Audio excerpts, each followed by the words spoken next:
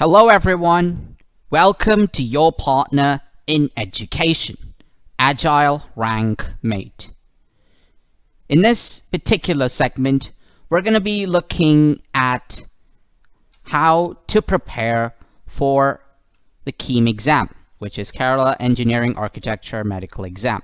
Now this is a very important exam if you want to enter into a job. So therefore, it is quite difficult for some, and therefore we're here to fast track your way into this exam. So today, what we're going to do is we're going to be looking at some questions asked in previous episodes, previous editions of this exam, and then try to solve them for you so that you can get a feel of how the exam is going to look like. So for this particular set of videos, we're going to be looking at each subject and each chapter in detail. So to start things off, we're going to be looking at chemistry, and the first concept which deals with basic concepts of chemistry as well as atomic structure.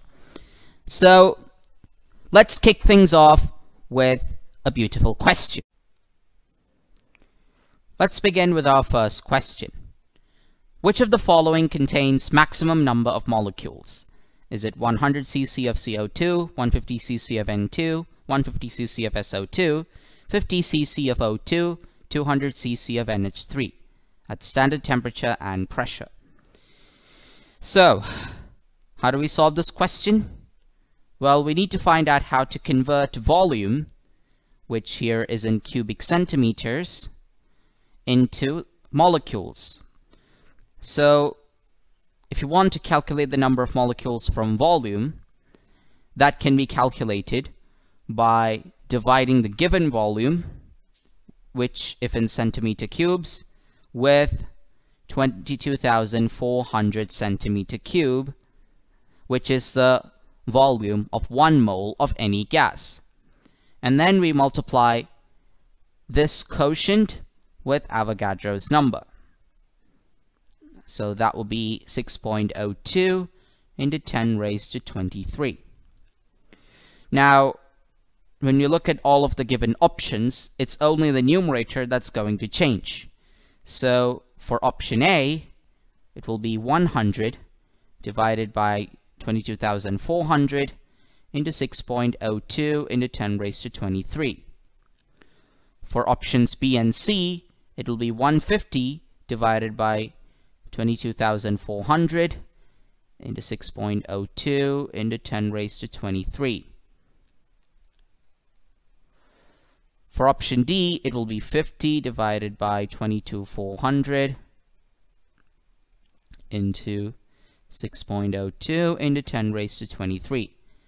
And for option E, it will be 200 divided by 22,400 into 6.02 into 10 raised to 23.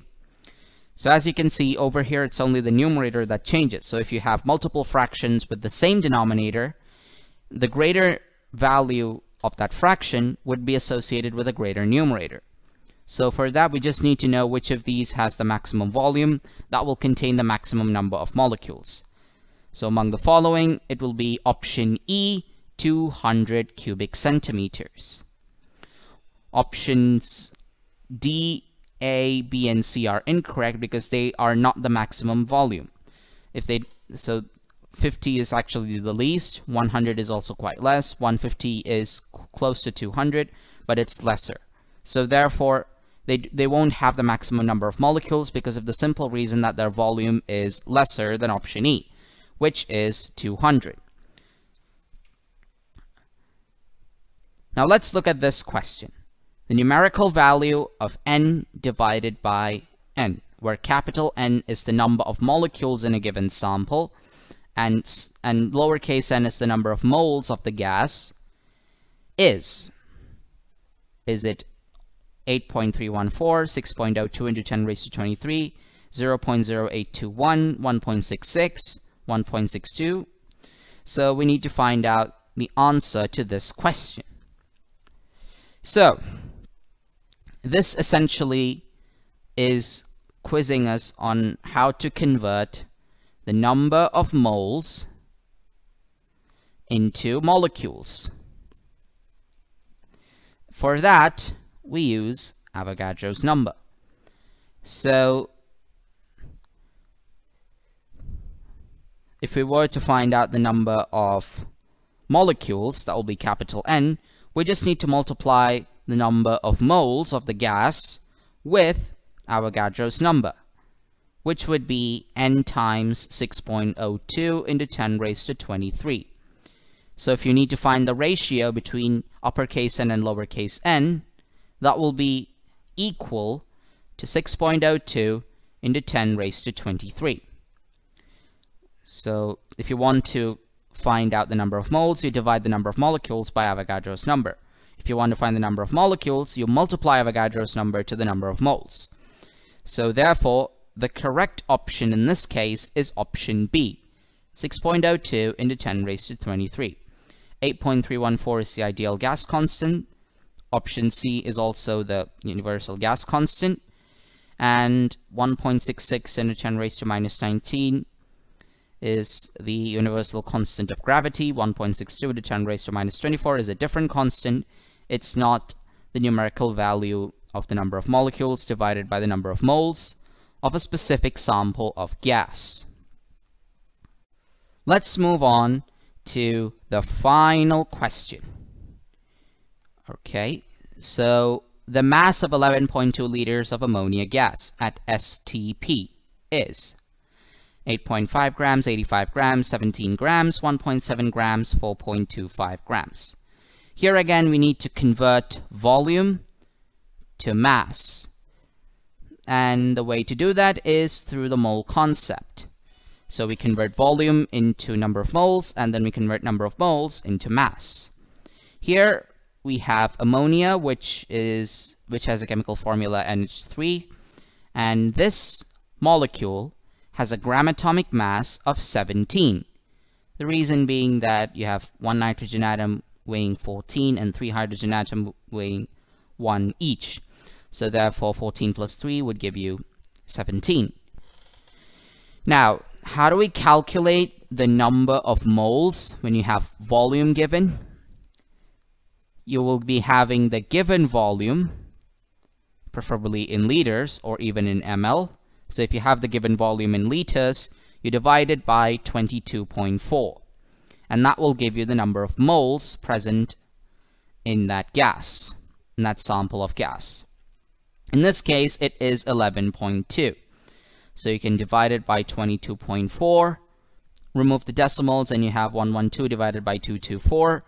Again, simple case really, 112 multiplied by 2 gives you 224. So therefore, the number of moles is equal to half, which you can also write as 0.5 moles. Now that you know the number of moles in 11.2 liters of ammonia gas, we need to find out the mass. The mass of 11.2 liters of NH3 would be equal to the number of moles times the molar mass, which in this case is 17. So therefore you will have 0.5, or in this case let's use 1 by 2, times 17. So we have 17 divided by 2, classic division. So 2 times 8 gives you 16. You get 1. If you add a decimal point, you can add zeros. You now have 10. 5 times 2 gives you 10. So therefore you have a remainder of 0 and a quotient equal to 8.5. So 8.5 grams is the mass of 11.2 liters of NH3. So therefore the correct option in this case is option A, 8.5 grams. So it's very important to learn constants when it comes to basic concepts, because if you want to convert different quantities, you would need to know the constants present in each conversion. Like for volume, you need 22.4. If you want to calculate the number of molecules from the number of moles, you need to know the Avogadro's number, and so on and so forth. That concludes this episode of Keam Crash Course. Now, we at Agile Rankmate focus on providing carefully curated content. So we would like you to use our content for your various purposes. After all, our aim is to provide top quality content for education. So as you leave this video, please don't forget to show your support by subscribing to our channel. You can also like the video if you've enjoyed it, and you can share it to all of your peers if you find it useful. Also, you can comment on the various aspects of the video. What did you like? What could be improved? What can be done to, spread it more? So you can always give your feedback in the comments section down below. Again, if you are subscribing and you want to get notifications about our videos, then please hit the bell icon. Again, that's present below the video. So until the next episode, take care, stay safe, ta-ta for now.